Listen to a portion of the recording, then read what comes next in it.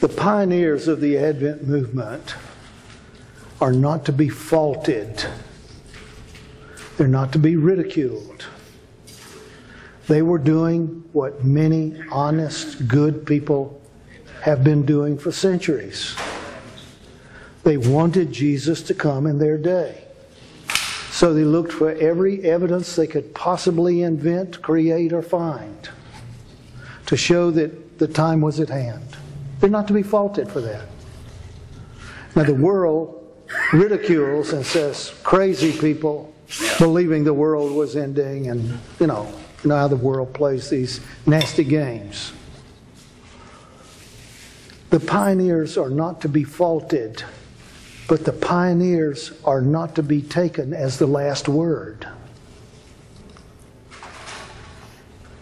Now this is what happens in religious movements. Our fathers said. This is exactly what they told Jesus. This is the card they played on Jesus. Which of the teachers, which of the rabbis, which of the elders have believed on this man? We look to the past and we hold these people up as our heroes and heroines, and we say, God used them and God blessed them, and woe unto the man or woman that tries to go an inch further.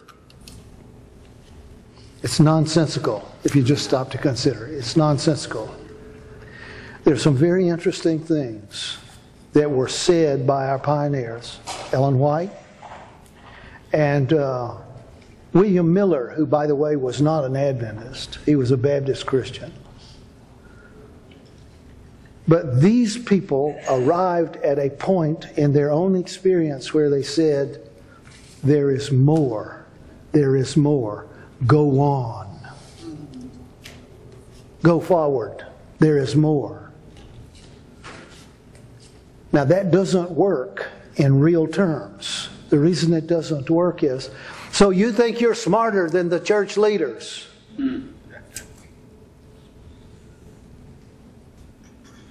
That's the way the game is played. All right?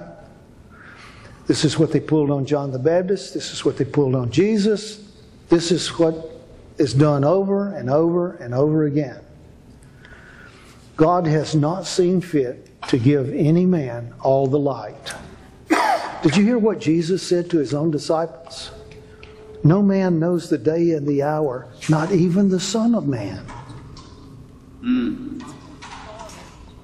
What kind of information was God withholding from his own Son?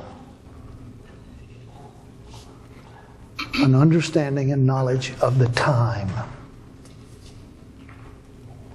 Now, time is very important. Timing is everything, is the saying. Time is very important. Why? Because if you think you know the time, the president is coming to visit or whatever it is, if you think you know the time, then in anticipation of that time, you're making arrangements. You're doing everything you can to be ready when that time, that person, that event, that whatever arrives. The timing issue is not to be discounted. It's important. Now God knows that. And God is not trying to play guess. I'll just leave them all guessing. That's not it at all. If Jesus said to Peter, Paul, James, and John and the 11, go and preach, the kingdom of heaven is at hand, and I'll see you in a couple of thousand years.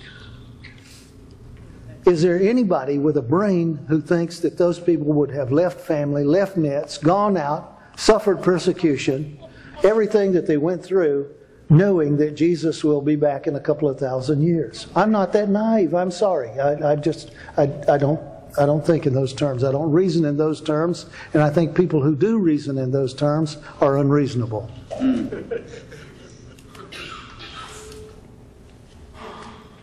No. God knows the human condition, and He knows how we reason or don't reason. And for good reasons known only to God, He has chosen to hide this part of prophetic time from us, even we who could possibly be the last generation. So let's look at it. This is the part that is hidden. It's the measured days. Now I have here, didn't I put a new world order? Yes. And over here is the one world order. This is a progressive event, and it is an event made up of multiple events. But it is one event. And what is that singular event? It is Satan's, Lucifer's last chance to hold on to the land he's stolen. Because the express purpose of the judgment, I'm quoting Daniel chapter 7, the express purpose of calling the judgment into session is to take away his dominion. But the judgment shall sit and take away his dominion, to consume and destroy it unto the end. There are large issues here. The judgment is going to be called into session. Now, will it be 1 year in duration? Will it be 3 or 3.5? I don't know. I can't say. What I find in Daniel chapter 7 is that the beast is already in the mix. The lion, the bear, the leopard, all of these things are in the mix. There's a point in this prophetic time period in which the beast is going to become raging. He's already scary, but he is going to use, it says in the book of Daniel, his teeth and his nails to tear or rip apart the remnant, the residue. Those are the two witnesses.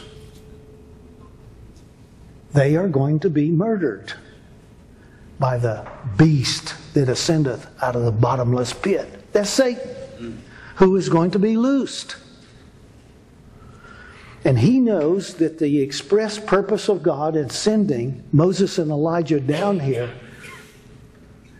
miracles to work, sermons to be preached, the whole world to be lightened, Lucifer knows that they have come to do him in, to dispossess him.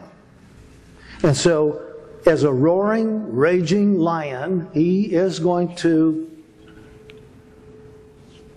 in murderous rage, he's going to destroy anything and anyone who stands in his way. Now, all you or I have to do to escape that rage is bow down. It's real simple. The story you'll find in chapter 3 of the book of Daniel. And the king commanded that an image should be erected in the plain of Dura. Did it have a head of gold? That was all gold. How much of it was gold? Head to toe. That's the proud, arrogant king who says, I'm not satisfied to be the head. I'm going to be everything or I'm going to be nothing. So, everyone is commanded to bow down. When the trumpets blast, bow down. It won't hurt. You'll get a little grass on your knees. It won't hurt. And of course, they say no. The three worthies say no. Now, we all know the story. Do we understand? Shadrach, Meshach, and Abednego were only representatives of the folk who live at the time of the end.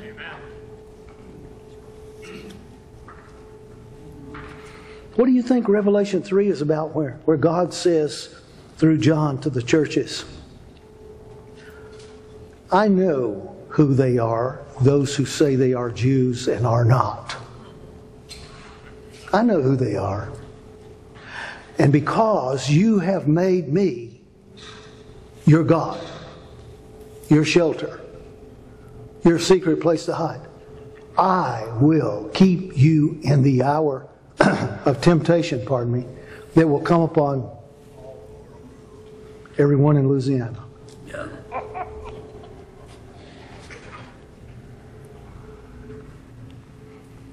So once again, this is where we want to focus for an hour, maybe two.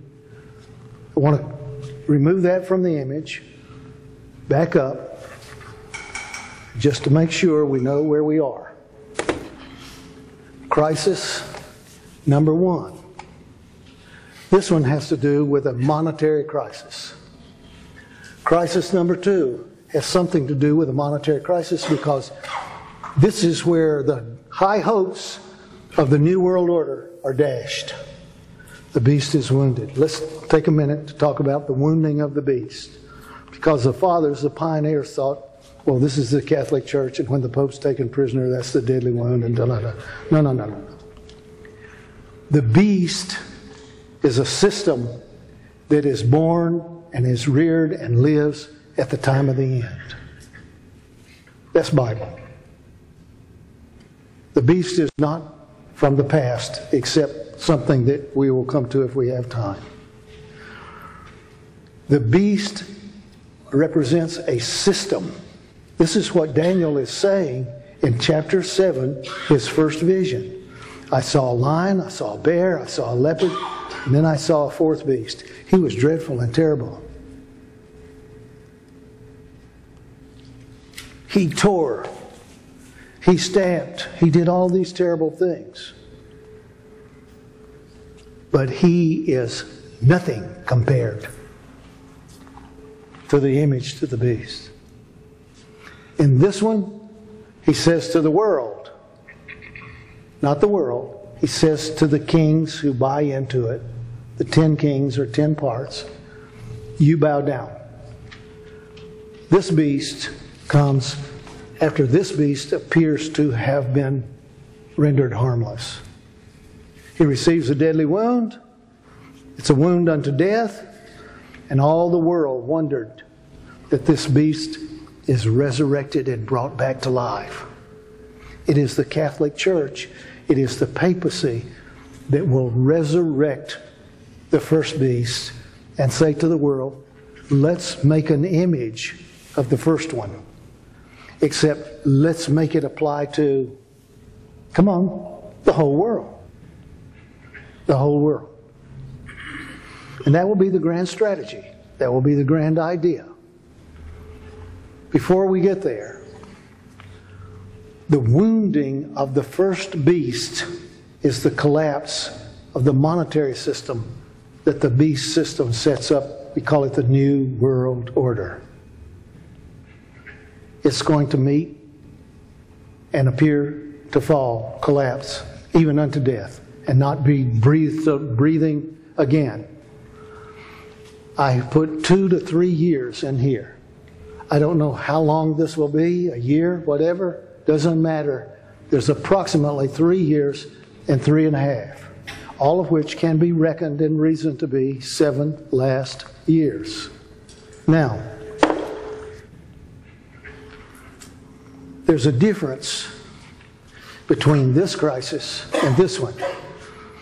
This one is bringing in prosperity, kicking the can down the road.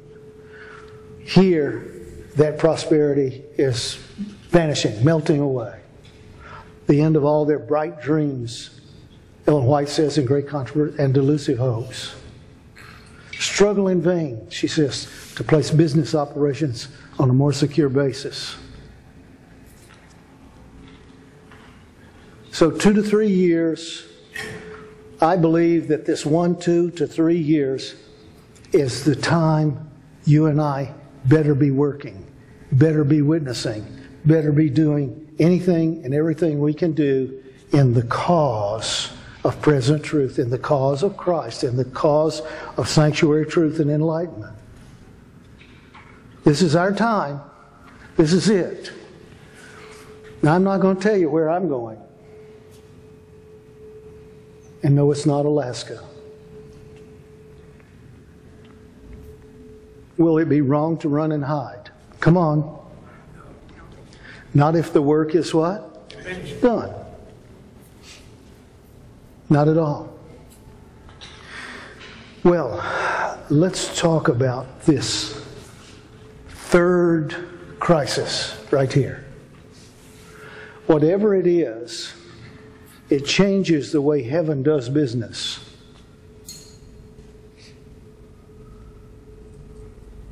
Heaven is going to be so moved by whatever this crisis is that's going to come, that God is going to tell how long it's going to take till the end.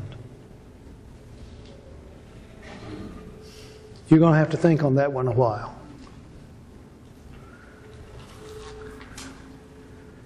So what is going to be the difference from this side of the line to this side of the line? This time is indistinct. It's measured, but it's indistinct. In other words, I don't know if it's 365 days a year or 360 days a year. I suspect, this is personal, I suspect that everything on this side of crisis number 3 will be based upon a calendar of 365 and a quarter days per year. I just suspect that. Because these are measured days, 1,260 days, 42 months, 3.5 years, or times, and so forth. Because these are measured times, they fit sanctuary reckoning, sanctuary time. This is nebulous. This is not. This is clearly tied in some way to sanctuary timing. So here's the way it worked. This is the way it's going to work. The children of Israel are in Egypt. They did not know who they were. They did not know there was any purpose in their existence. They did not remember granddaddy or great-granddaddy or great-great-granddaddy. God had to send Moses out of retirement to tell them, you know, our fathers, your fathers, God spoke with in person and promised them. They didn't know who Abraham, Isaac, and Jacob were. How many years were they in slavery down in Egypt? 400 plus years, it says. What would they know? What would they comprehend? Next to nothing. So God has to begin making them aware that a holy purpose is working in your generations. Even Moses had to receive instruction along those lines. So he's out, he's just found a shady spot under a rock or under a bush or something, and he's letting the sheep and the goats ramble around and do whatever. And over there's a bush and it's on fire. Hadn't been any lightning today. What's going on? And he sits there and it keeps burning. And it keeps burning. And it keeps burning. And he says, I've got to go find out what's going on here. This bush is burning, but it's not being burned up. Now tell me, you know this story, but do you really know the story? Tell me what happened as Moses approached the burning, non-burning bush. A voice spoke to him out of the bush. And what did the voice say? Now, isn't that a strange kind of a story? I mean,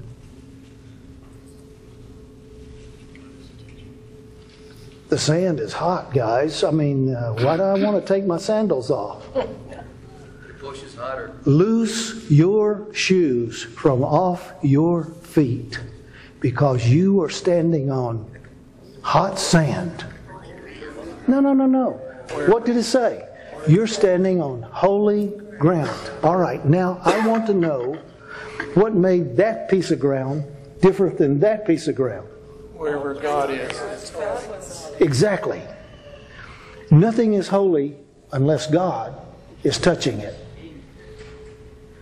That's why you don't touch the ark, boys.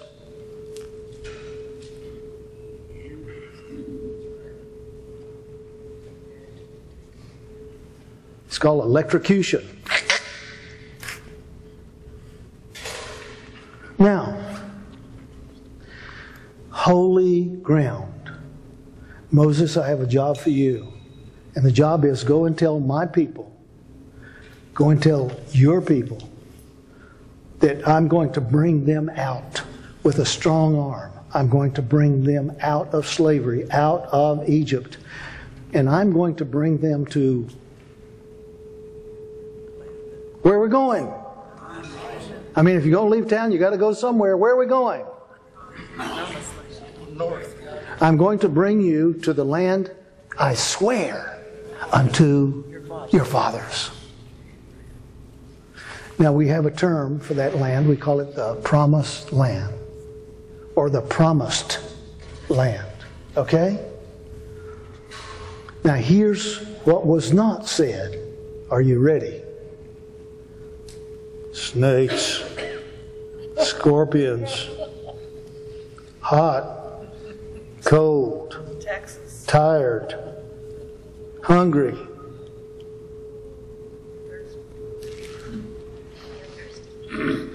Moses, we didn't bargain for this. This is not how we worked it out.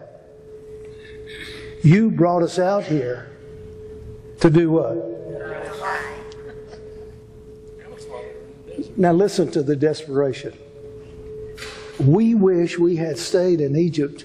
At least we had what to eat. Garlic. Now you know they were desperate. I mean, a little garlic is okay. But you're so far out in Nowheresville that even garlic sounds good. The manna was... Smells good. What? Oh, they didn't have the manna yet. No, they had to be hungry before manna.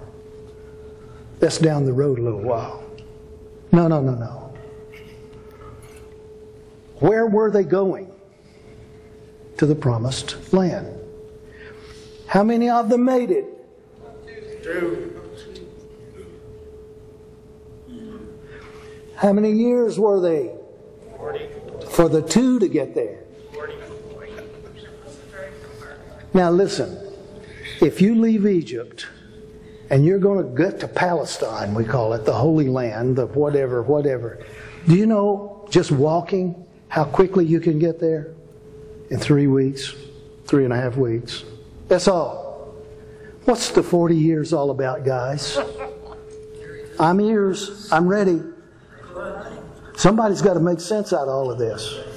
It's subordination. What? It's subordination. Testing time. Well, it's real easy to put it all off on the people. They did it, they didn't do it. I'll tell you what I think, guys, it was going to be 40 years no matter what they did or didn't do. I'm sorry. I think there's going to be 6,000 years no matter what they do or don't do. I don't think there's anything about time that sneaks up on God. At all. I think God knows. Now let's say it again. Bad stuff pays off fast. Good stuff takes forever to pay off.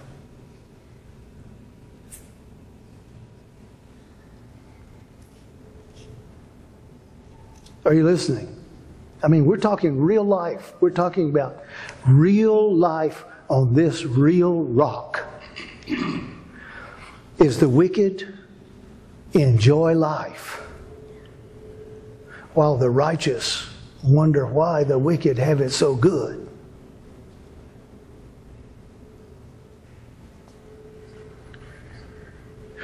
Well, this is all going to change.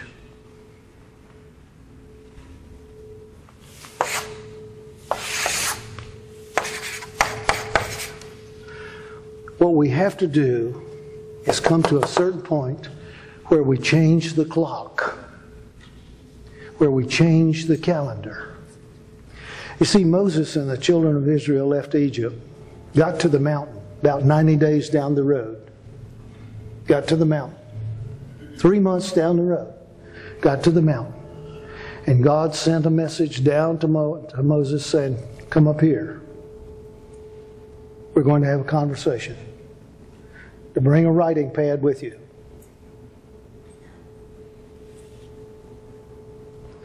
And so this is our first record, written record, known record of God's 10 commandments, 10 commands, 10 words, whatever you want to label, put on it. Come up here and we're going to talk.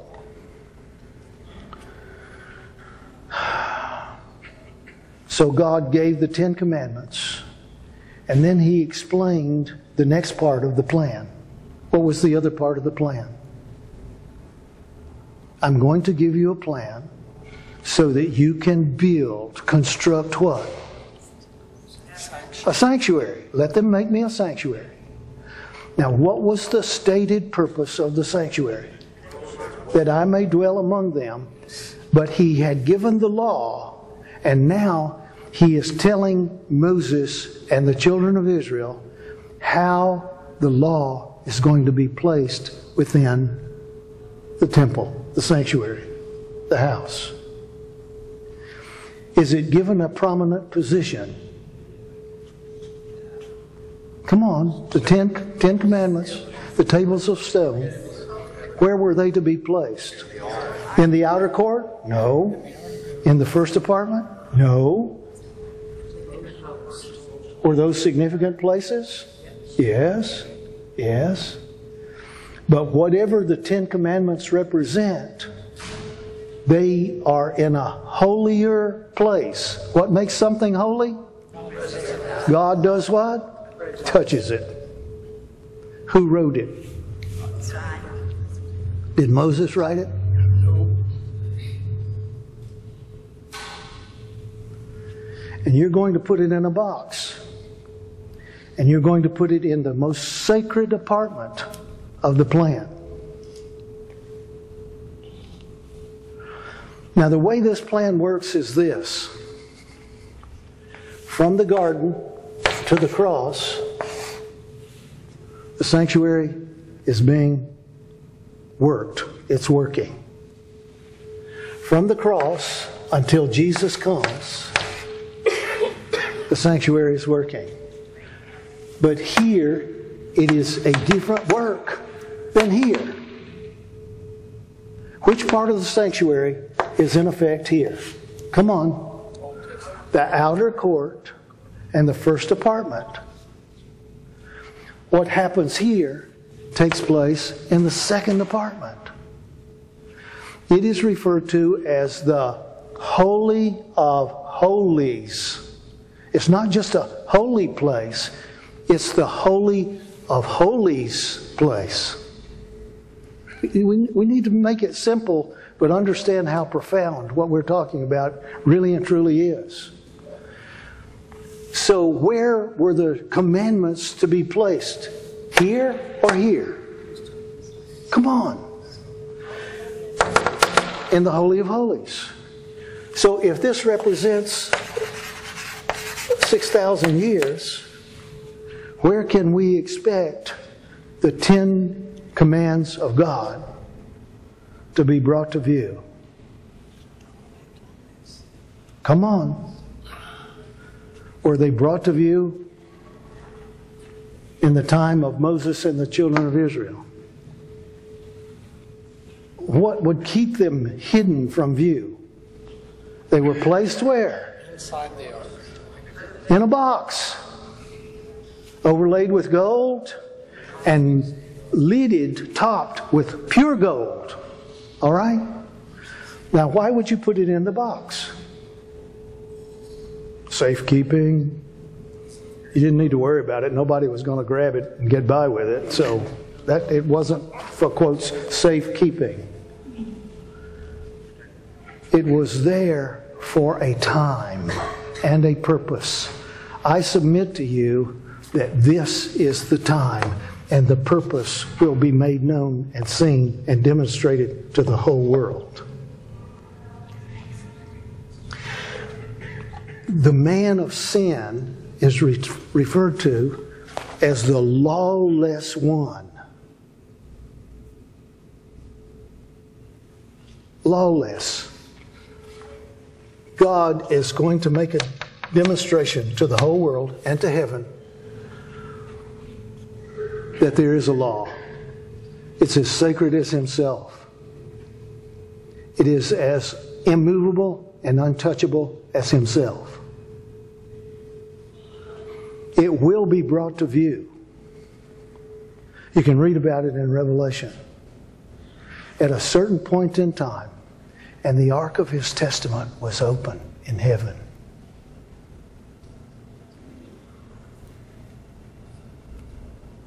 All of this is part of this story. Whatever this story represents, whatever it is, we have to have a change in time. Why? Because in the days of Moses and the Exodus, the calendar basically worldwide, and that has been demonstrated in history. The calendar of that time, this time right here, was 360 days a year. The earth went all the way around the sun in almost a perfectly circular orbit. 360 days. Now that works nicely. If it's not 360 days and it gets out of kilter, it doesn't work nicely. So what would lead a person to think that since Moses and Hezekiah and Isaiah, when a change occurred in the cosmos, something happened overhead? Have you read this? If something is doubled in Scripture, what does that mean? Because the thing was doubled unto the king, it is therefore certain. Well, what if it's trebled? What does that mean?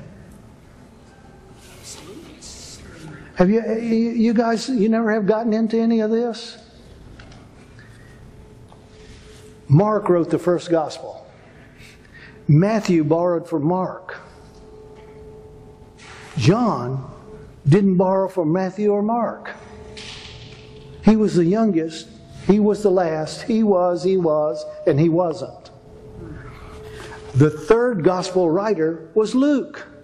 Luke was a Gentile. Luke was a Johnny-come-lately. Luke was not a first-person witness. He went around interviewing those who were first-person witnesses. And so, isn't it interesting? It is to me that you have the record of Matthew, which is the record of Mark, and the record of Luke is the record of Matthew and Mark. And you have three accounts of Jesus on the mountain with the disciples saying, this is what the end will be like. 3 times, it's trebled. 3 times. Listen, folks. The calendar was 360 days. By the time we get to Isaiah and Hezekiah, Isaiah is the prophet, Hezekiah is the king. And they're about to be done in. Who's coming? The Assyrians, Sennacherib and his army. Now there's a period of, some believe, 12 to 13 years in here from the first time to the last time Sennacherib's army shows up. Okay? That's not strange in history, because things happen. And so you may not be there 2 years, and you may come back on the 5th year, you may whatever. So there's 12 to 13 years or so in between the first surrounding of Jerusalem and finally the devastation that takes place, or was to take place. Do you know how finally Hezekiah was spared, and the residents, the people hiding in the great walls around Jerusalem, how they were spared? Hot rocks. Yes. The Assyrian armies had completely circled the city. Completely. They had thrown siege walls up against the walls, outside walls of Jerusalem. They were ready to batter the walls down and finish the job. And according to the record in Isaiah, or Kings or Chronicles, there were at least 185,000 Assyrians. I'm not so sure those numbers are exactly correct. It doesn't matter. There was a bunch of them. And they were bad guys. If you knew the history of the Assyrians and how they treated people, I mean, anyhow, they have come to finish the job. And it is midnight. Are you listening? It is a specific hour. It is at midnight. In a Jubilee year. How do we know it was a Jubilee year? Because in the 7th year, the Jews didn't plant. In the 7th year, which is the 49th, and the 50th year, which is Jubilee, they don't plant for 2 years in a row. And the Bible record is they did not plant for 2 consecutive years. So let's see if I've got this straight. What is about to take place is happening at midnight in a Jubilee year. Now tell me what happened. Come on. What happened to spare the Jews, the Hebrews?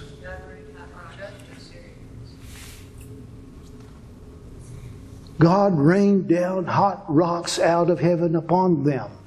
And how many, it says? And 185,000 of them woke up in the morning and they were all dead.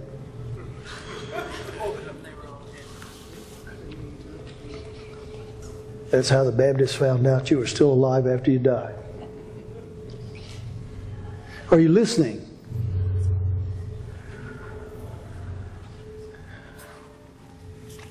Is there anything about this experience that we really need to know that we haven't mentioned yet? And here it is. What brought the hot rocks down out of the sky at just the right time? It was the passing over. It was Passover. It was Passover at midnight. That's the Exodus all over again, guys. It was Passover at midnight in a Jubilee year. And the hot rocks came down out of the sky.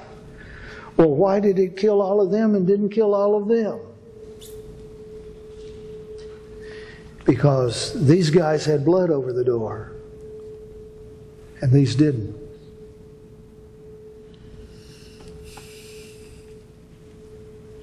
You need to think long and hard about some of these accounts. You need to think, why? Why is this being doubled? Because this is a repeating of the Exodus event. Not precisely, not exactly, but enough is being repeated that we need to say, wow, something is going on here.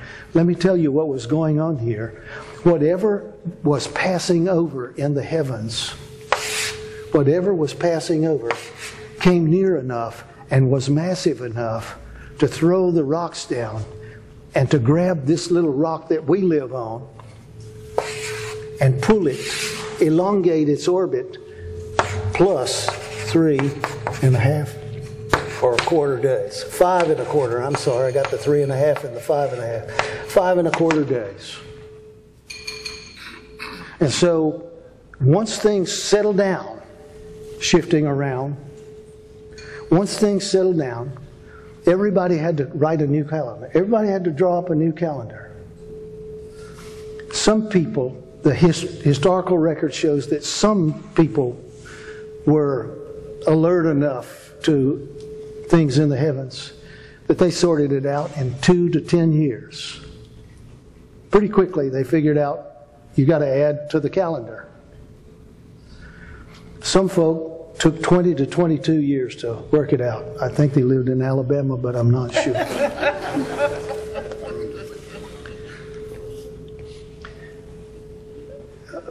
Well, why is this a problem? I mean, just because Moses received the law when it was 360 days on the calendar, what difference does it make? Because Isaiah and Hezekiah lived about what time BC? Come on. About 700 BC. Daniel didn't come along until what time? Another 100 years. And Daniel is given visions. Visions of what? Shut up the words and seal the book even till the time of the end, when knowledge will be increased.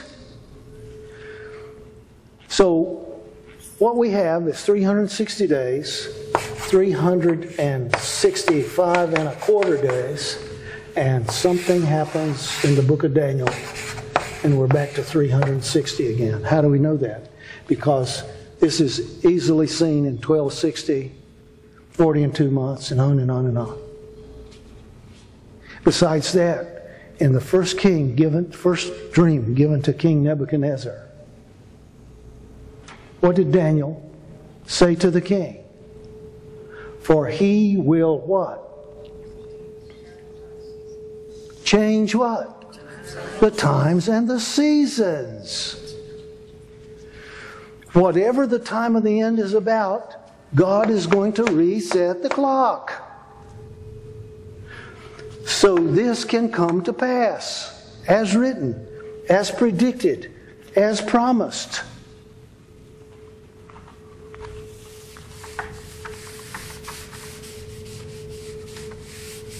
All right.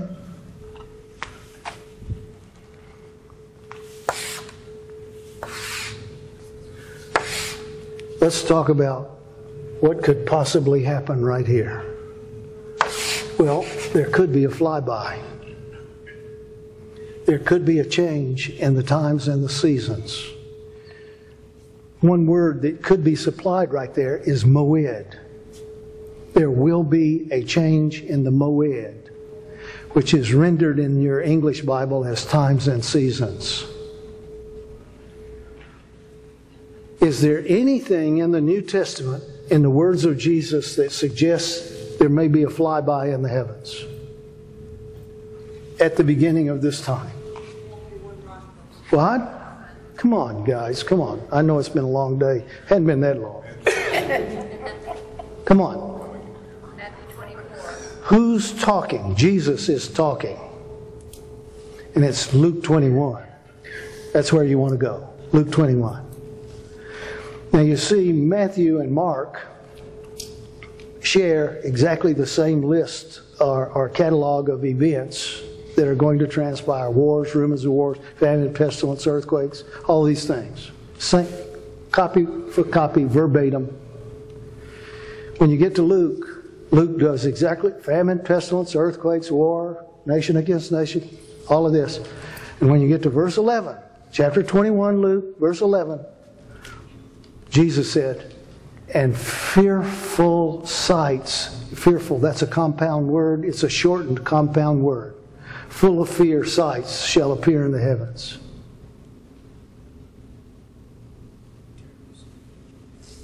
I submit to you that there's an object that is going to come near enough, is going to be large enough in the heavens and massive enough in the heavens to change the calendar, to move us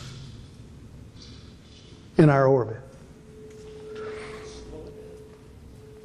If the flyby occurred in the days of Hezekiah and Isaiah, and our orbit was elongated, if the object comes back the opposite direction, like so, I should have drawn that this way, like this, it would retrograde. It could retrograde our orbit.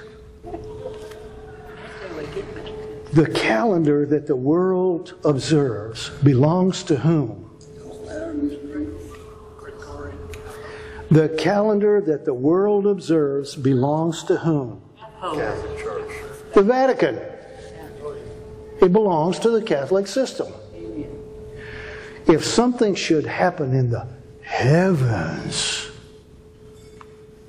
to alter the calendar, whose responsibility would it be to give us a new calendar? Don't say the Mormons.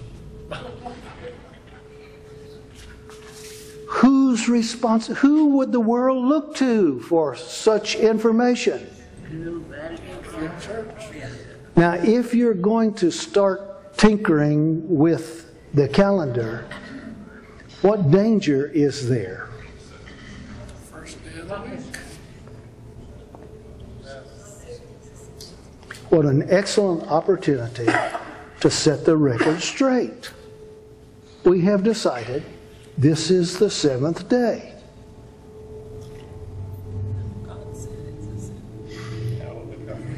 Are you listening? You get the drift. You understand. And of course, you are all going to go downtown, stand on the streets, and wave placards saying, "We protest." We don't like it. You will be looked at as what? Come on. Troublemaker. Rabble-rouser. Unfeeling. Uncaring. Not respectful of the Holy See of Rome.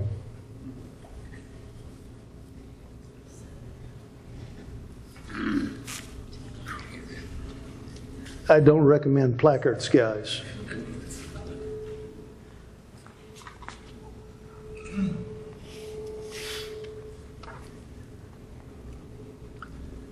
Trouble will come, I'm quoting, trouble will come soon enough.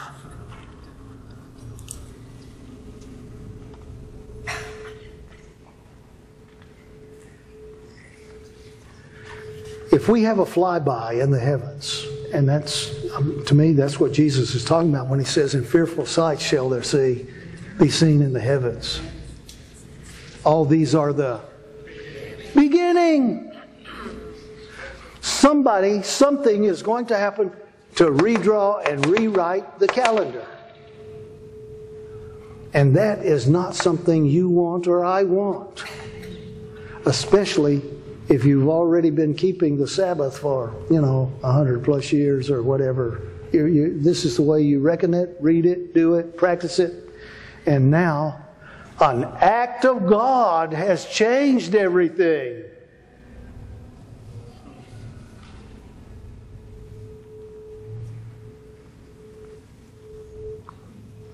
You know what the Catholic Church can say?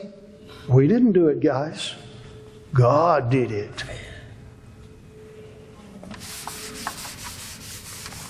You know what an act of God is? All right. We want to move. Anything that comes this near our rock and has enough mass to shift us in our orbit is near enough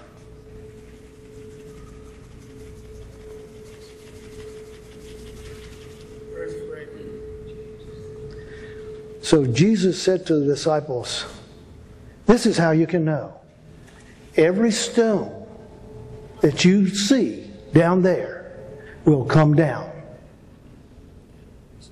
That's what he said. I'm not making anything up. Every stone will come down. Not one left standing atop another. Has that ever happened? Not yet. No, it hasn't. There are still several hundred and maybe hundreds of those original stones from the temple they were looking at that day. Still standing. Part of it is called the Wailing Wall. Those are original stones from the days of. All right? So anything that comes near enough is going to take down Jerusalem. By the way, Daniel chapter 9 says, and when the command shall go forth to restore and rebuild what? Jerusalem. Why would you restore and rebuild Jerusalem? Because it's been shaken down. That's why. Now listen. What we have are some wild people on this planet. Wild people. Those are not my words. Those are the words in the book. and he shall be called a wild man. He won't get along with his brothers, and he won't get along with his neighbors. Was there ever a better description? We have some wild people on this planet. And they are watching day and night, watching those rocks on that hill in that town of Jerusalem. You can't hardly call it a city.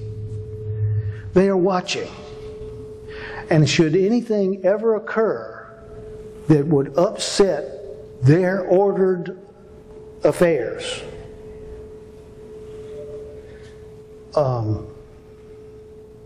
they would not be happy campers. I don't know how else to say it. I believe every Muslim, especially radical Islamists, on this planet will be ready to march on Jerusalem. For what purpose? Come on, for what purpose? To keep the Jews from seizing it.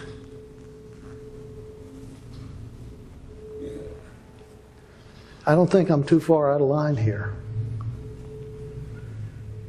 To keep the Jews from seizing what? The Temple Mount. And as they are coming, waves of them are coming. The Jews who are measured only in the few millions over there, 3.5 million Jews. The few Jews who are there are going to look at a large lion's share of 1.3 billion wild men coming their direction. Now, if you were a Jew, what would you do? Hop the next flight out. Never look back. No, that's not the way it works. Because when they outlived Hitler and the terrible things that happened back there in the Holocaust years. By the way, you'll want to sometime just kind of get a calendar and figure out how much time transpired from the time they started rounding up the Jews until they were liberated.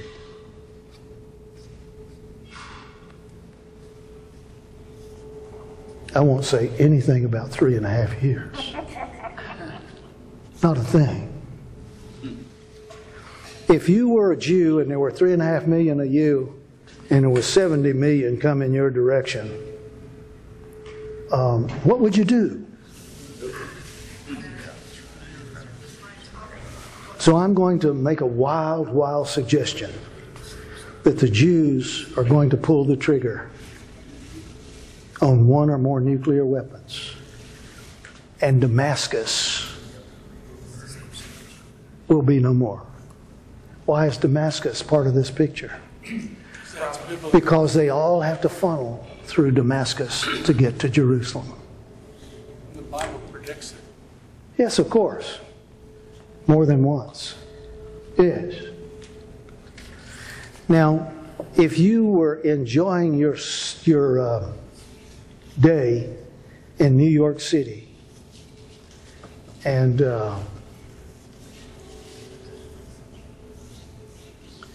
suddenly you hear that the Jews, the Hebrews, the Israelites have used nuclear weapons to halt the hordes of Islamic radicals who are coming. What would you do? I mean, if you were sitting comfortably in New York City, what would you do? Well, send my secretary in, please, and I'd like to do a letter to so-and-so. No, that's not the way the story will be written or told. The whole world will take a breath and hold it until they turn blue. Now you've got to pin the blame somewhere. Where are you going to pin the blame? Never on the Jews. Of course, that's where you pin the blame. Never on the guys who are coming to kill them. Never, never, never. Look, this is why when you read Matthew 24, Mark 13, and Luke 21, if you'll read it carefully, you will find Jesus saying, "And great wrath shall there be against this people, and ye shall be hated of all nations. And some of you, they're going to kill." The United Nations will not even have time to call for an emergency session. Just whoever is there, stand up, hold your breath, take another breath, and scream all at once. The Jews did it!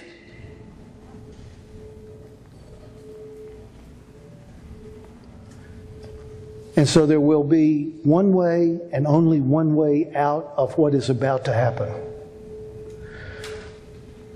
Because the allies of the Islamists are China and Russia. And the allies of the Israelis are the Americans.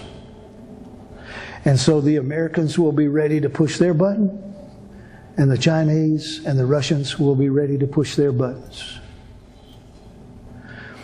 And the air will be so tense globally. The atmosphere will be so intense that you could cut it with a knife. And everyone recognizes that we are one button away from eternity. Come on, one button away. So what is the world going to do to keep the next button from being pushed? Come on. Come on. You're looking for anyone that could possibly defuse this situation. What's his name? Papa. El Popo. Yeah. The Pope. He's the only man on the planet that will not look like Swiss cheese before morning. Absolutely. We're talking about global realities. Now, we have a mystery at this point, and here it is. Two angels are talking. This Daniel chapter 8. Two angels are talking one to the other. One is the number of secrets, or the secret numberer. And there's another angel, and they are talking between themselves. And one asks the other, "How long shall it be till?" That's the question everybody wants to know. How long shall it be till the abomination that maketh desolate is set up, and the abomination, and so forth. Here we come with the Vatican at the center of global politics, global view, global discussion, global. This is the man, and the only man that we know, who can save the world from certain destruction. And he's going to say, "Peace, peace, we're all brothers. Let there be peace." And there's nothing wrong with that. At all. Nothing wrong with that. But there's something else that's going to happen. Because if you look right here, money, more money, big money. This is how you talk about the image to the beast, because this one was wounded unto death. Any money, any economy, anything that was in place here, when this crisis occurs, every stock market on the rock just went to nothing. Yes or no? Yes. I mean, set off a small nuclear weapon and all the markets are going down. This is going to be a big event. This is going to be an earth-shaking event in more ways than one.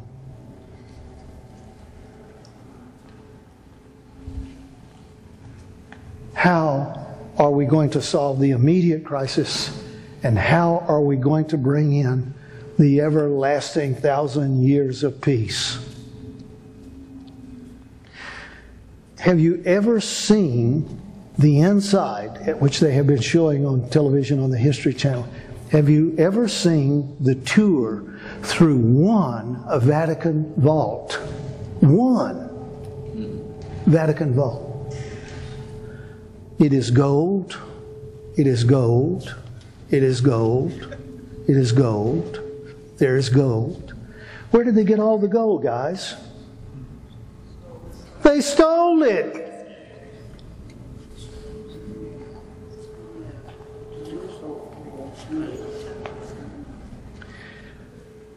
You see in Revelation 17, when you get the Vatican into the picture, she's dressed like a woman with pearls and gold cups and chalices, and she's got everything that the kings of the earth wish for, want for, hope for. And right here, I guarantee you, she will throw her vaults open and say, we have a one world order, and we will take the power of our wealth to stand behind a new currency and a new calendar and new rules and a new world. We will back it up. She's the only power on the planet that can do it. She doesn't have to take 1 ounce of her gold out. All she has to do is show the world. That's all. Talk about a dream. And the world will love her.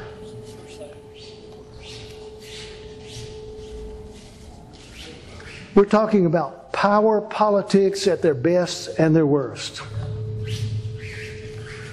We have a crisis that is literally going to melt down everything and everybody on the planet, and the Vatican is in position to defuse it. It's a dream. You can't write the script. You can't write a better script than this. Everything is going to take place to cast the papacy, the, quotes, Holy See of Rome, in the best possible light. And do you think she's not going to play it to the hilt? This is a daydream. This is a dream. This is, you couldn't write a better script if you tried. So what will follow in the 3.5 years? Prosperity, or step by step by step by step, they will put together the one world order, the new system, the new plan, so that the businessmen of the earth can prosper, the governments of the world can prosper, the people of the world can prosper, and everything would work great if it weren't for that crazy bunch of Adventists. Or whoever stands up to the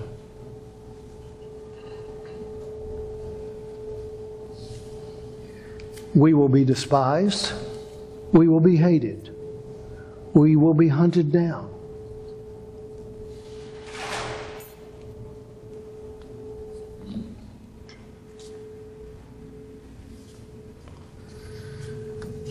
So the mother of James and John got up next to Jesus and said, I'd like to have a word with you, Master. when you come into your kingdom, and we know you're coming into your kingdom, when you come into your kingdom, I would like for one of my sons to sit on the left and one of my sons to sit on the right. And Jesus' response was classic. Do you remember what he said? Not up to me. He said, "Woman, what? You don't know what you are asking. Nevertheless,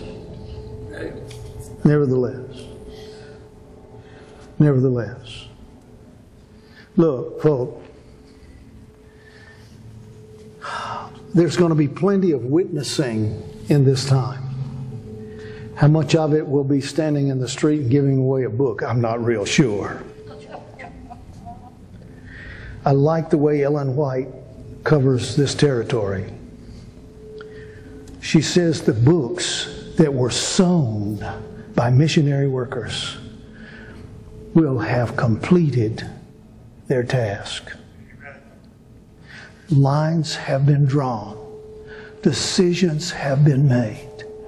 And many who will take a stand for the truth in that day will trace their first impressions to powerful stuff. Powerful stuff. Look, 3.5 years is a long time. I don't know if I'll survive that. I don't know. That's not the issue. What I can know is that if I put my trust in God, I will survive what?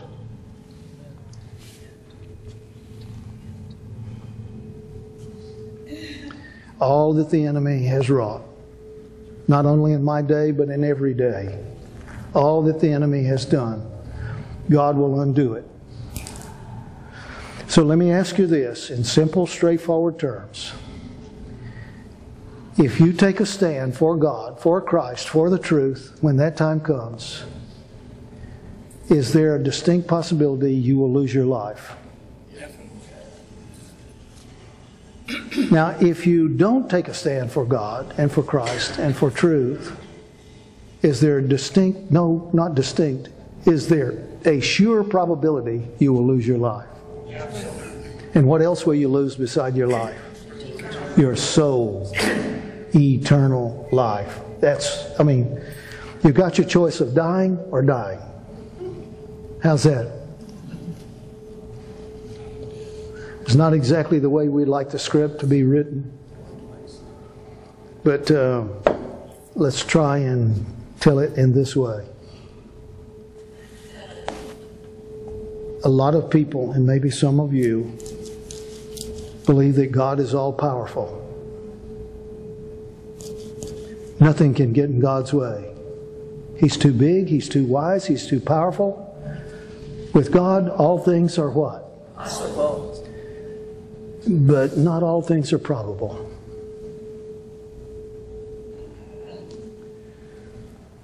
Here's the picture from the beginning of the book to the end of the book. Don't miss it.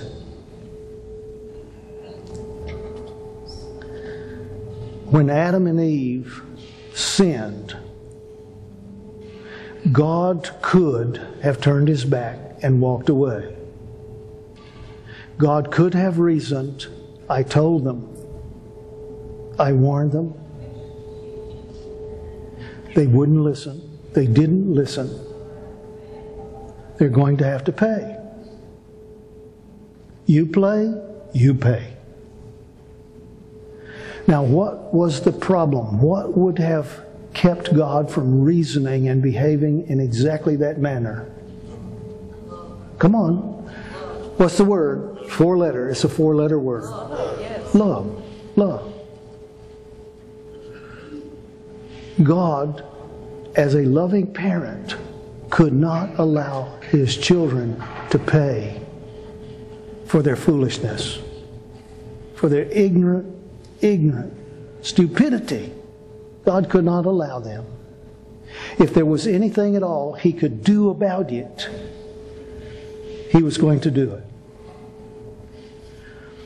So this is the way I would have worked it out. call me Job. This is the way I would have worked the problem out.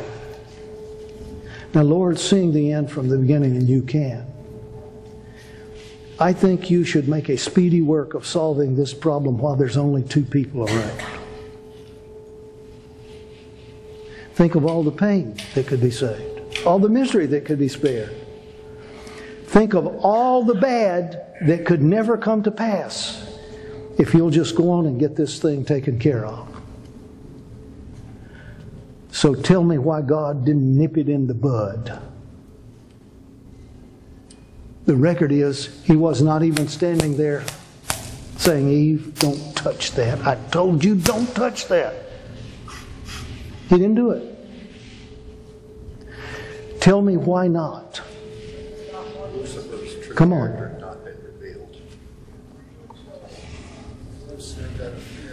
Because if he had interfered in their free choice, they were never free. Does that make any sense to anybody? That was Lucifer's claim in heaven.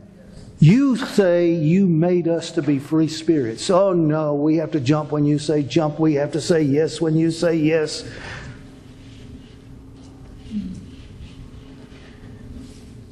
I submit to you that sin tied God's hands. This is demonstrated all the way through Old and New Testament Scripture. When they came to take Jesus in the garden, He put His hands out to be tied. There was Abram or Abraham, who was a type of God, type of Christ. There was Isaac, and Isaac needed a wife. And Abram sent his servant off to find a wife for Isaac. What was her name? Rebecca. Do you know what her name meant? Her beauty will bind you.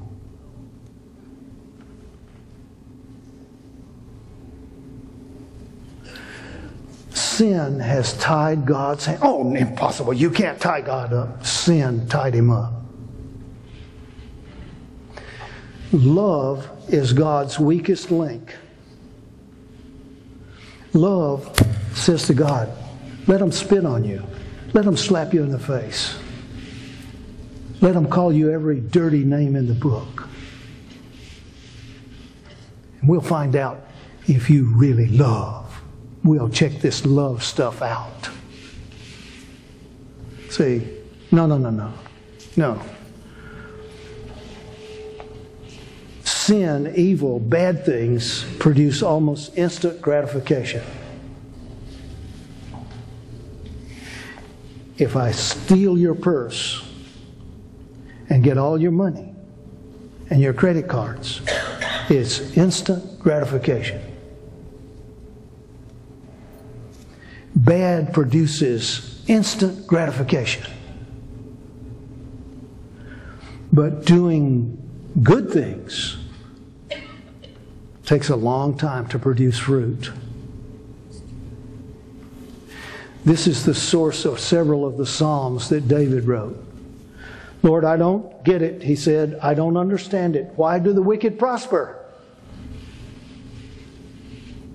Because you and I want God to take care of business right now. And I submit to you that He cannot do so and be a God of love. He can't. So yes, you and I are waiting down here and waiting down here and waiting down here and enduring down here and yes. But who has been waiting longer than you and me?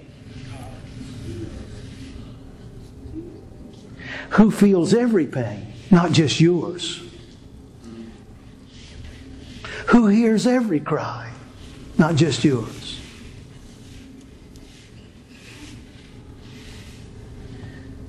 God's hands have been tied for 6,000 years. What happens here is that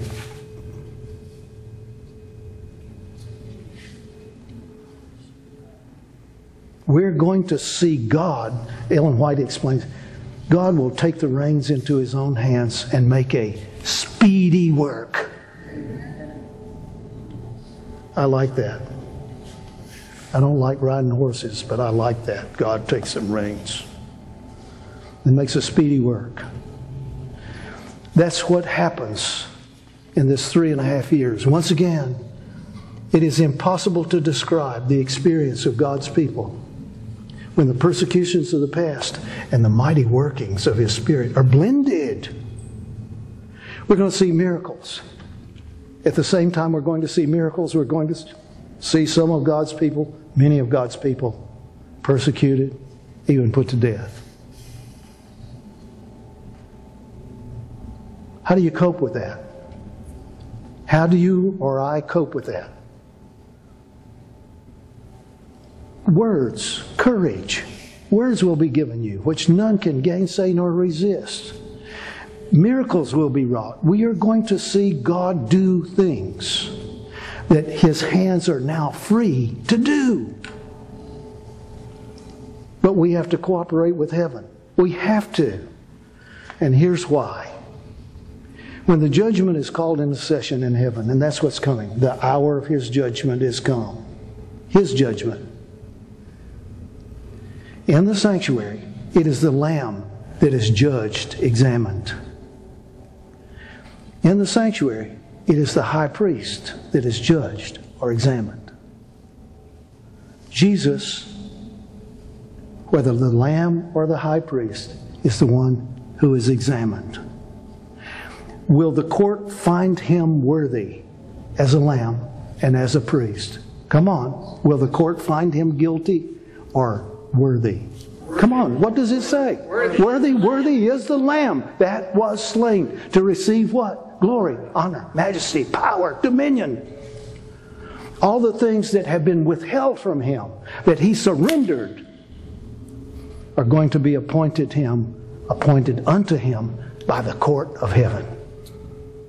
Now, Daddy could get it for Him. But God's too wise. Too wise. So, God's hands are going to be freed. Why is this necessary? Here it is, and don't miss it if you get nothing else out of the day. When the court is called into session, it's all about the law. It's all about the law. And so the question will be posed to the court, has anyone kept the law? That was Lucifer's claim in heaven. Nobody can keep that law. So the question is posed to the court, has anyone kept the law? The Lamb, He has kept the law.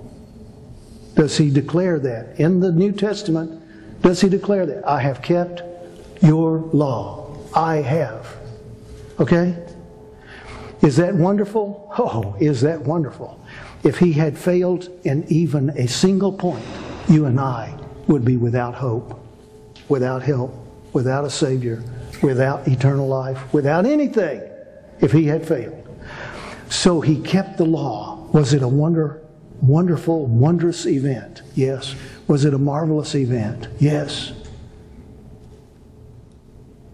And then someone says, ladies and gentlemen of the court, and angels in the court, in 6,000 years, you've got one person who can keep the law? One person?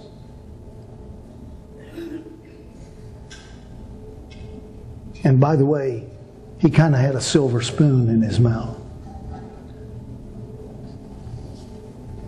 You've got one witness. And I believe from the throne the answer will come something like this.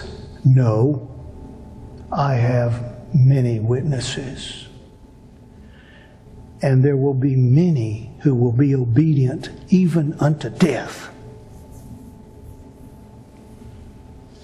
Now, the 144,000, I believe, are the witnesses that God needs. I didn't say wants. Of course He wants witnesses. Of course He does.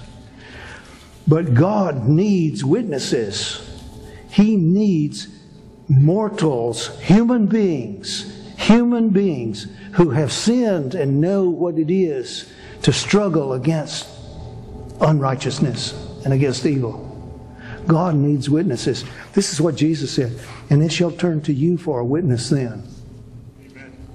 And ye shall be loved by all nations, loved by all men. No, ye shall be hated of all men for my name's sake. The 144,000 are the witnesses that God needs to close the court down.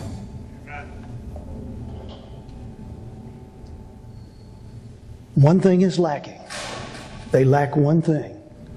The 144,000 were all sinners. And if you sin, you die. But we're talking about 144,000 that escaped death. And I want to know how that is possible. Everybody else has to pay the price. How is it that they escape? Because while they are being tested and tried, Jesus stands in the holy place and says, He that is righteous. We're talking about people who are doing righteousness, performing righteousness, living as best they know how to the will of God, the Word of God, the law of God. Let him that is righteous be righteous what? Still. What does still mean? From now on. From this point on. And let him that is unrighteous be unrighteous what? Still. So how can the 144,000 in that moment escape death? Because Jesus will blot out their sins as though they had never, what? Come on. Sinned. This is what the blotting out is all about. This is what the disciples thought was happening on Pentecost back there. That's what Peter said. And this is that which was spoken of by Joel the prophet. Be sure that you confess your sins and break off your sins. Because, what? Come on. The time has come for your sins to be what? Blotted out. That has never happened in the history of sin in mankind. God has not yet blotted out sin. That is what takes place here. That is what takes place here. The blotting out of sin.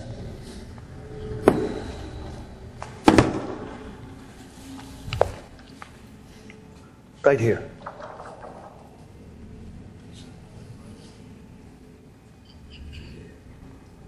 Do you know what the word concurrent means? It's two or more things taking place at the same moment in time. All right? You see, in Revelation 14, there are three mighty angels. Do you understand that the word angel does not mean pink wings? Do you understand that? Do you understand that that's Middle Ages stuff and vivid imagination stuff and whatever?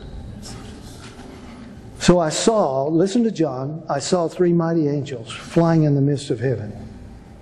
Well, is that the heaven up yonder, the heaven between, or down here? And there were three of them. And they are preaching to every kindred, tongue, nation, and people, it says. Now this is the way that happens. With radio, television, and internet. Those are the three witnesses. If you want to put it into. Now, Moses and Elijah are two of those mighty witnesses. No question in my mind about that. But it says there are three. So tell me who got to heaven before Moses and Elijah. Enoch. Thank you. His name was Enoch. He got there not long after Adam and Eve and whatever. He was said to be the seventh from Adam. Now, he's been on a long vacation, guys. You can't be there for nothing, no purpose, no reason. So if you want to do yourself a favor and find an interesting reading, and it's only a paragraph or two, get 7a of the Bible commentary and get the E.G. White comments on Revelation 18, 1-4. It's not hard to find. And she talks about that other mighty angel that will lighten the whole world with the glory of his message. Now this is how it reads. Come out of her, my people, that ye be not partakers of her sins, and that ye receive not of her plagues. All right? Come out of her. How did they become part of the system?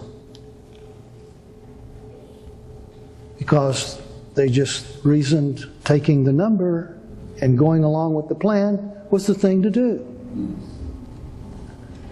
Is there any indication, both in Scripture and certainly in the writings of Ellen White, that they're going to come out? Many of them are going. They took the number and will give it back.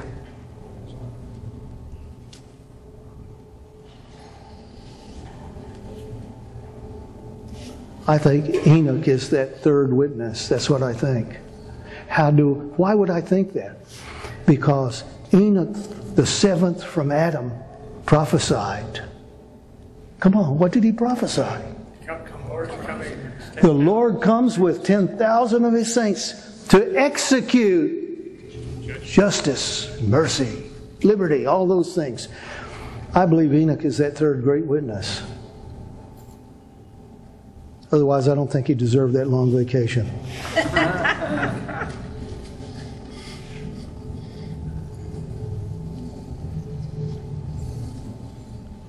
So I cannot predict, and you cannot predict, who in this place could be among those who live through.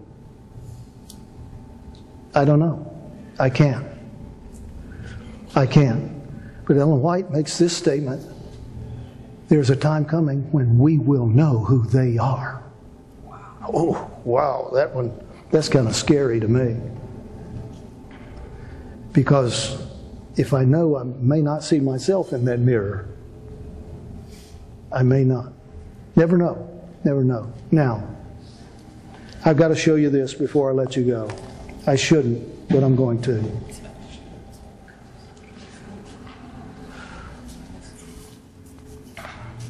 This is the counsel in the Red Books. Leave the large cities. It didn't say leave all cities. It said leave the what cities? Large. Let's define that a little better. The time is near when the large cities will be visited by the judgments of God. In a little while, these cities will be terribly shaken. This was written 150 years ago. Easily 125 years ago. You'll find it in the little compilation called Evangelism. I would highly recommend that you get a copy of that. ABC has it. We call it a red book. 1903. She's just returned from Australia 3 years before. 1903. Ere long there will be such strife and confusion in the cities that those who wish to leave them, will not be able. What does that tell you is going on in these cities that you can't get out? Come on. Martial law. We must be preparing for these issues. This is the light given to me. If, that's the largest word in the dictionary, right there. If, in the providence of God, we can secure places away from the cities, the Lord would have us do this. There are troublous times before us. Just a few of these, only a few, and there are pages and pages of them. A friend sent me this by email. I told you earlier there are people that are always sending me something. Brother Wheeling, I saw this and thought of you. Can you see that? How old is this? 2 weeks. Here's the headline. Why are thousands of millionaires fleeing Chicago and other major cities around the world? This is 2 weeks ago. This is the article, just a little bit of it. The elite, that means folks with money. The elite are fleeing major cities around the globe at a staggering rate. In fact, the Chicago Tribune is reporting that approximately 3,000 millionaires left the city of Chicago during 2015. If millionaires are leaving, what are they taking with them? Their dough, their taxes, their 3,000 in 1 year out of Chicago. The same study discussed in that Chicago Tribune article found that 7,000 millionaires left Paris, France last year. So why is this happening? Why are thousands of millionaires suddenly packing up and moving away from the big cities? Could it be possible that they have many of the same concerns that preppers do about what is coming? For quite a while, I've been writing, the author says, I've been writing about how the elite have been preparing for the coming collapse, but I had no idea that literally thousands of them are packing up and permanently leaving our major cities. Major cities. As I mentioned above, the Chicago Tribune is reporting that about 3,000 of them left the city of Chicago alone in the previous calendar year. Now, what I've done here is just put 2 or 3 paragraphs out of 3 pages in this article. You can go online, find it easily enough. Millionaires leaving large cities.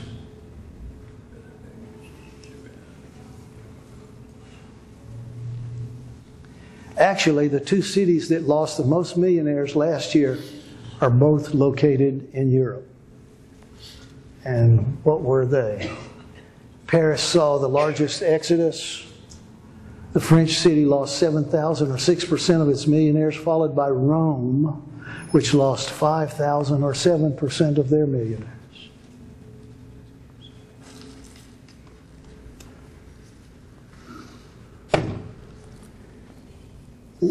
What is it that millionaires fear?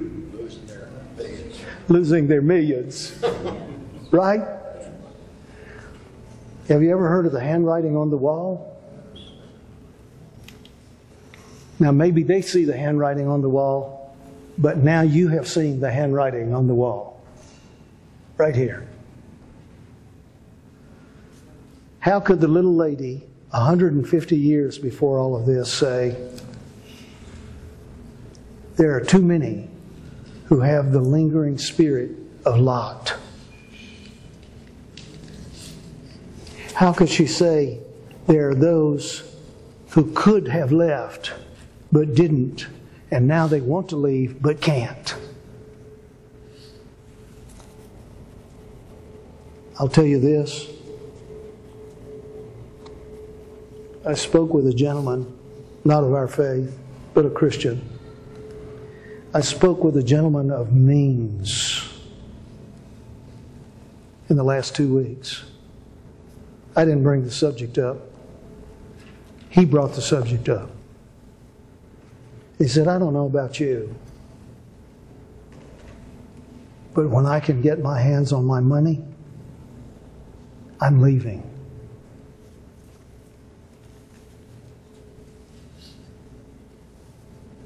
He said, I've seen the handwriting on the wall.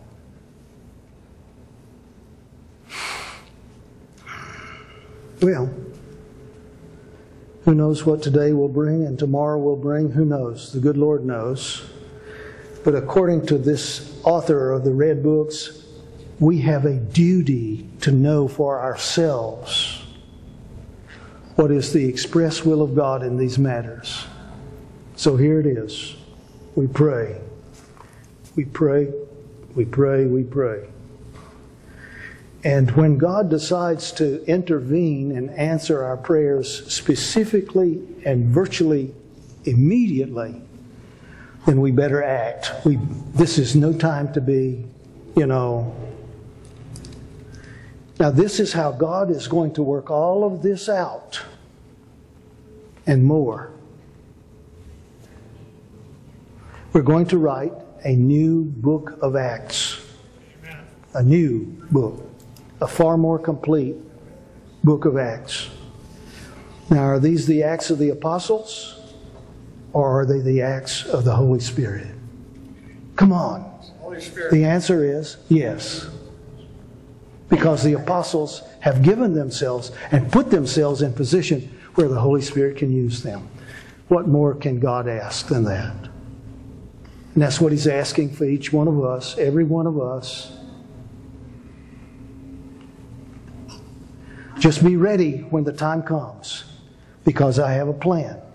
And if you want to cooperate and will cooperate, you're going to see things that cannot be written down or told.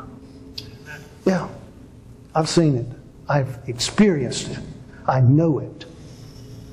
And it would be wonderful if every day was a miracle. Well, every day is a miracle. Or on the way to being a miracle. Every day. Well, so I'll say this at the close of the day, folks. We gave you some DVDs, a CD in the midst. One is what you listen to, and the others are what you view. The one that you listen to, I know right now, as soon as you leave today, you're going to put it in the CD player in the car, and you're going to listen to it. Don't have a wreck, but just, you're going to listen to it. And I pray you're going to be stirred by these messages. They're powerful. They're timely. What we want to do is grow the work. That's it. So when I began going through some of this material, and we began doing a little work, a little exploration on the internet, and we found out that there were survivable places in the state of Texas. Can you believe it? There were some places that seemed to be better suited than others. And if I could quote the little lady, she says, God has such places for His people if they will but inquire of heaven. I like that. I like that. I think that God is going to use you or me or us to help others who for some reason are not being exposed to the Red Books. For some reason, the church is silent regarding the conditions in the large cities. I am heart-sickened to think that thousands, 60 to 70% of the Adventists in North America live in the large cities or too close to them. 60 to 70%. And to my knowledge, not a word is being spoken. Not a word. Well, why? I'll tell you what the pastor in Manhattan, New York did. He stood up in my meeting, 1,000 people there. He stood up in my meeting in Manhattan, New York, and he shouted out to me, "Don't tell my people to leave the city."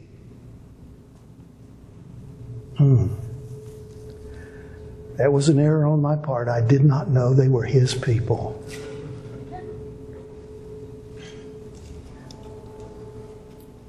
I'm heartsick. And there are things that I would like to say and like for people and friends like you to say to family members and other people who are bound up for whatever reason, jobs, family, whatever. Why are you there? Well, because this is the only place I can find a job. Well, so be it. If you believe God can't open another door to you, so be it. I would ask, I would inquire if I were you. I would. We need your help. Financially, yes, of course. We need your prayers, your words of encouragement. If God delivers the books by the millions that we want, we're not only going to be mailing them through the postal service to every residential address. We want to give away books. We want to do double duty. We want to catch people when we can. Now, George has been on one of the cameras back here. George has just come back from San Francisco. And I should have had George up here to tell you what the experience of a few friends turned out to be when we shipped. How many cases of books did we ship, George? I don't even remember. Yeah. A lot of books. We're going to go to San Francisco and give out books. What was the occasion at the time? What was it? Oh, that's right. The Super Bowl. Who can forget the Super Bowl? The Super Bowl was coming. And so we had friends, some from Louisiana, some from Alabama, some from, and we went there, they went there to give the books away. George, out of every 10 people who went by, how many books did you give away? One book. If you were lucky.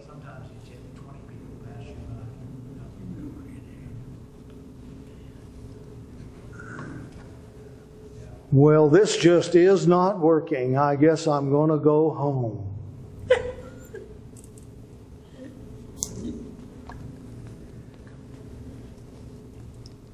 No, it indicates what happened at Sodom. Are you listening? The story is repeating. Tell them to get out of town because fire is coming. Don't want to hear it. Not interested. Sorry. Don't want it.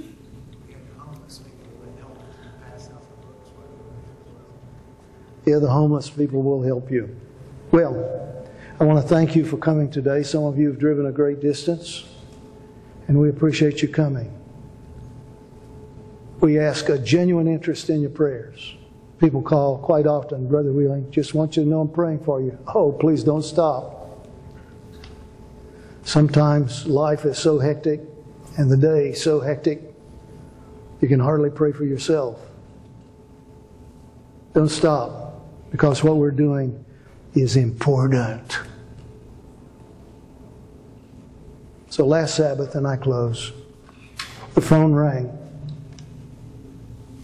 And I answered the phone.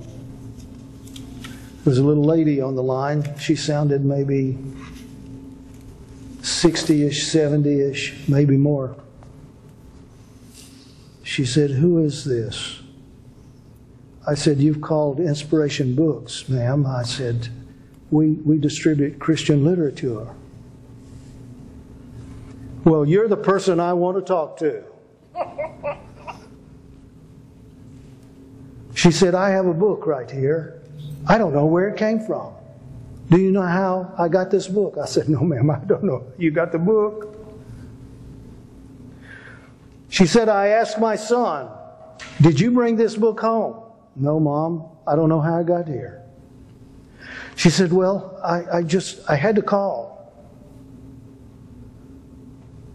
She said, "I don't know how this book got here, but I've been reading it. And it's exactly the message I need for this time. Exactly what I need." "You don't know how this book got here?" I said, "No, ma'am, I don't. I don't even know where you are." Well, I'm in Georgia. I said, I'm sure someone wanted you to have a blessing in the book. Oh, she said, I'm blessed. God bless you. Don't you wish every call were that straightforward, that simple, that beautiful, that pleasant? Sometimes they call and say, I don't know where you got my name, but if you ever send another thing to my house, I'm calling the law.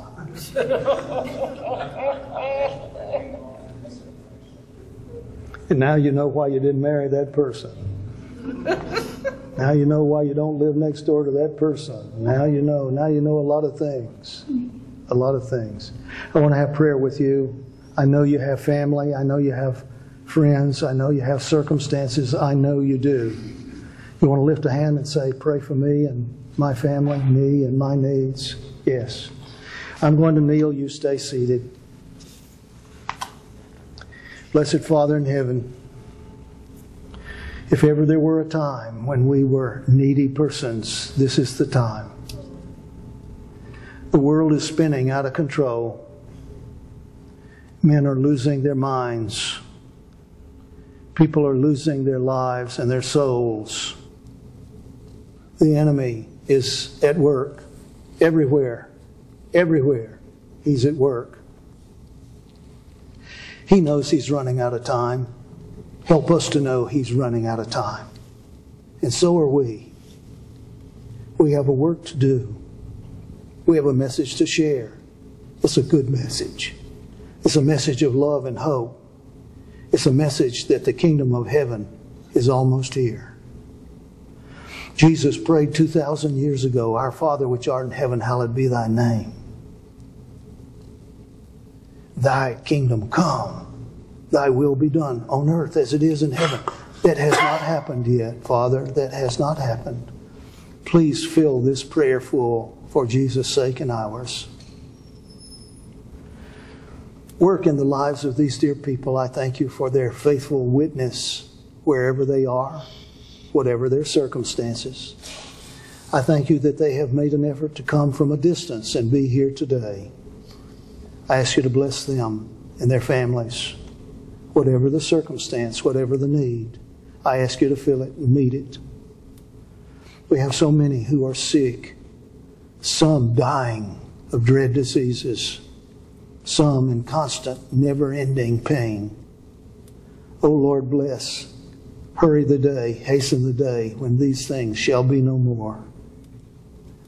Until then, I pray that you will open the windows of heaven and pour out the blessing that we need so that we can print the books by the millions. No, by the hundreds of millions. We're ready. We ask you to be ready and send what we ask for and what we need. If we meet again this side of the kingdom, we thank you and praise you. If we do not, then we'll meet on the other shore. Heaven is coming. Jesus is coming. Thank you for blessing each one of us so that we will see him come in the clouds of heaven. We'll be part of that throng who will shout, the King is coming. We've waited for him and he's here. Thank you for this day, the time we've had together, the thoughts, piece them together and put them together in our thinking, in our imaginations, in our minds, so that we can see exactly where we play into this great scene that is just before us, this great plan that must be worked out. I thank you and I praise you, and I ask you to bless every soul here, and especially the hands that have been lifted heavenward. You know our intimate needs. And I thank you for answering in Jesus' name. Amen. Amen. Amen.